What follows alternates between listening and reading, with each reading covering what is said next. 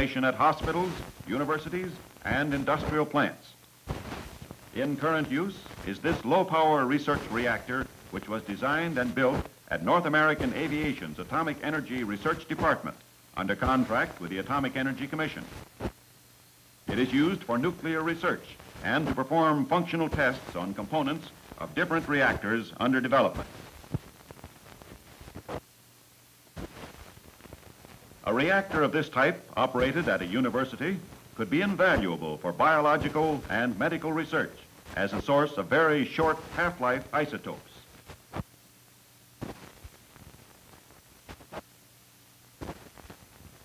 Chemists can conduct experiments which directly utilize nuclear radiation.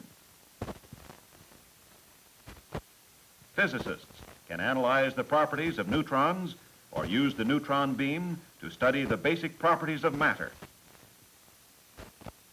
And reactor engineering students can be trained with the latest equipment available in the field of nuclear science. This compact solution-type reactor was constructed for an Atomic Energy Commission research contractor. The core is a stainless steel spherical tank, 1 foot in diameter, which serves as the container for an enriched uranium sulfate solution. A spillover tank is incorporated to catch any solution which would overflow in the event of an accidental power surge. Surrounding the core is a neutron reflector of stacked graphite blocks.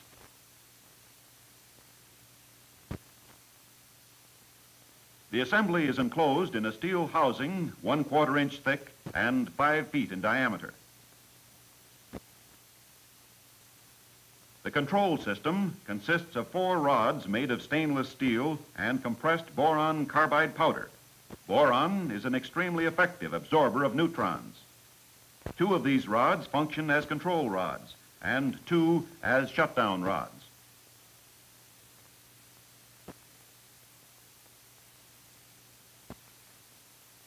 The uranium solution is poured a little at a time into a mixing chamber and then drained by gravity into the core.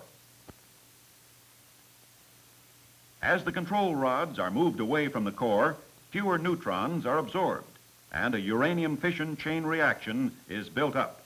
The control rods are adjustable to permit operation at the desired power level. Here, in simplified form, is a demonstration of the nuclear fission process. The collision of a neutron with a uranium nucleus splits the nucleus into small fragments and releases 2 or 3 additional neutrons. Some of these neutrons collide with other uranium nuclei and cause further fission. In the reactor, this fission process is maintained as a self-sustaining chain reaction, with the production of excess neutrons being the chief objective.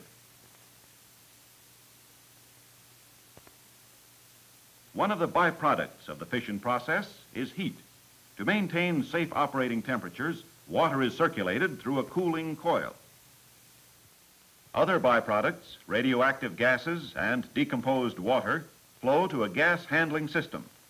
The radioactive gases are stored for eventual disposal, and the decomposed water is catalytically recombined and returned to the core.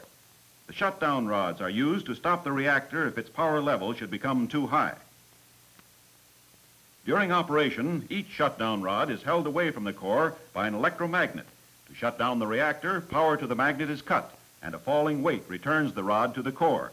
With the shutdown rods in, neutrons are absorbed so rapidly that the power level is reduced almost to 0. Ionization chambers located below the reactor housing receive radiation which is proportional to the power level. At the operating console, reactor power level is shown by recorders and indicators which are controlled by the ionization chambers. A layer of lead 5 inches thick provides part of the shielding needed to safeguard personnel from radiation.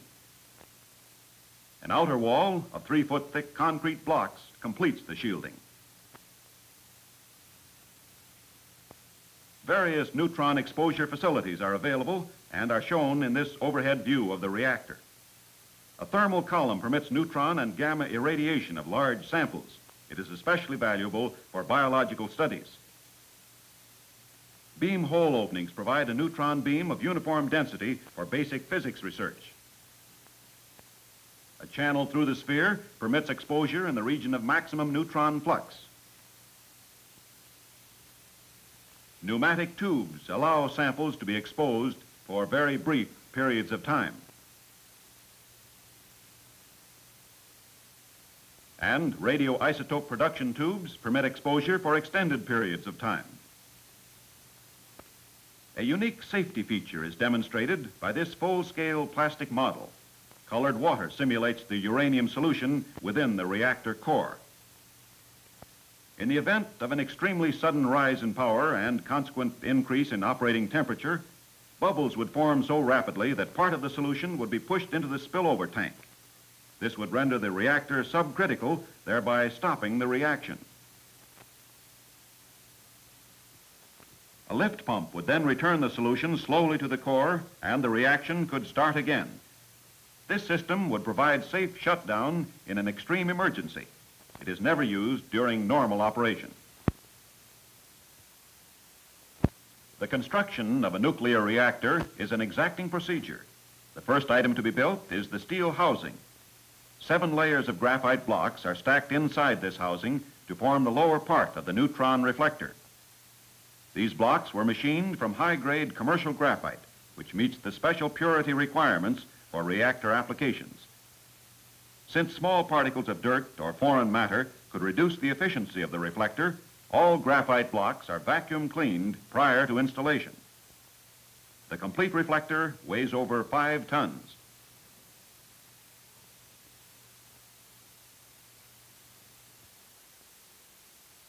Because each block is machined to such close tolerance, this phase of reactor construction is like working a king-size jigsaw puzzle.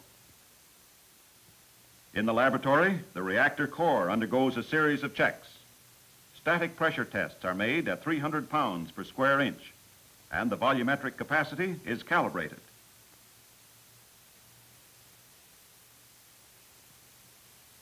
Next, the assembly is evacuated and connected to a helium-sensitive leak detector. A nozzle directs helium under pressure against all welds and joints. In the event of leakage, the gas would be drawn through the sphere and into the leak detector.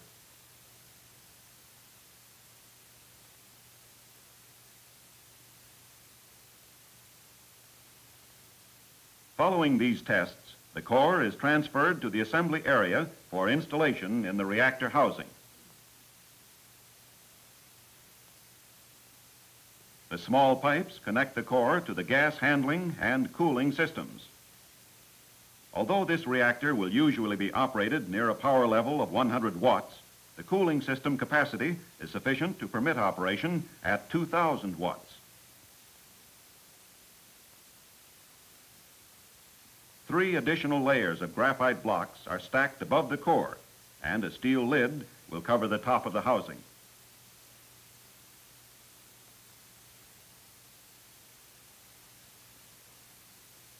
Meanwhile, the gas handling system is given a final checkout.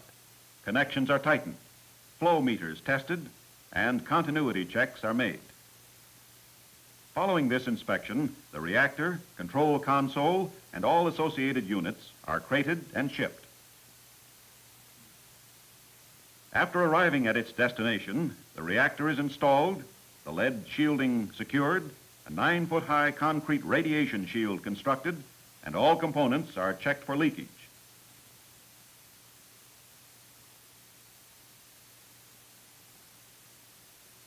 The reactor is complete in every detail except the most important, the loading with its ultimate source of energy, uranium. This was supplied by the Atomic Energy Commission in the form of a uranyl sulfate solution. The amount required to make the reactor critical was predetermined by reactor theory analysis. Small portions of the calculated critical amount are transferred to plastic bottles and weighed. The contents of each will be added to the reactor one at a time during the loading sequence. The stainless steel mixing chamber feeds to the reactor core.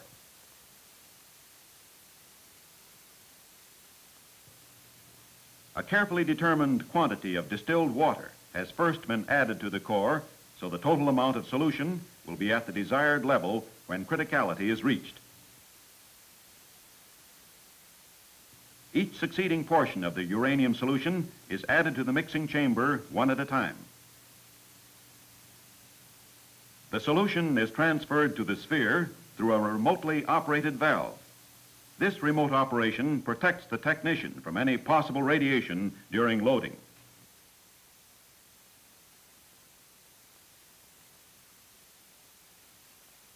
The loading cycle is repeated until enough uranium solution has been added to the sphere to obtain a critical condition.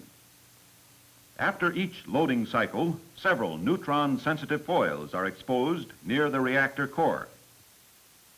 The radioactivity induced in the foils increases as the loading progresses. This increase in activity is measured, and its reciprocal plotted against the amount of uranium added. This makes possible an accurate experimental prediction of the final quantity of uranium to be added to the core.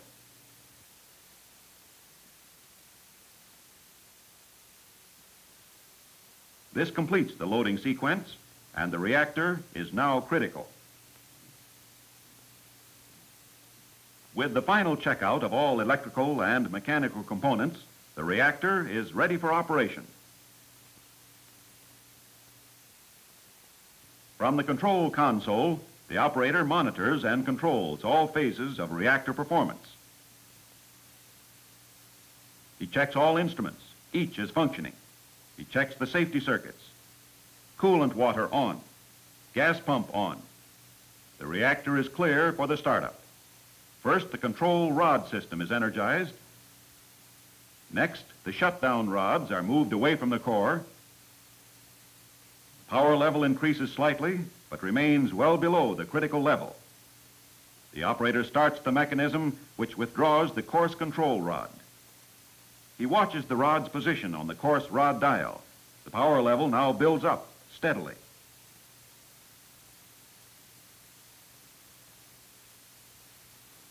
Counting rate meters show the increased neutron activity. In approximately 5 minutes, the reactor reaches its operating level. The control rods are adjusted for a steady stage of operation. Gas evolution meters show the flow rates of gases within the system. The reactor is switched to automatic control, and the operator is free to maintain a periodic check of all instruments throughout the run and record whatever specialized conditions are required for the experiment being conducted. Research nuclear reactors have numerous academic, medical, and industrial applications. With the entry of private industry into the field of atomic energy research, a variety of nuclear reactors have been designed and developed to meet the needs of medicine, industry, and science.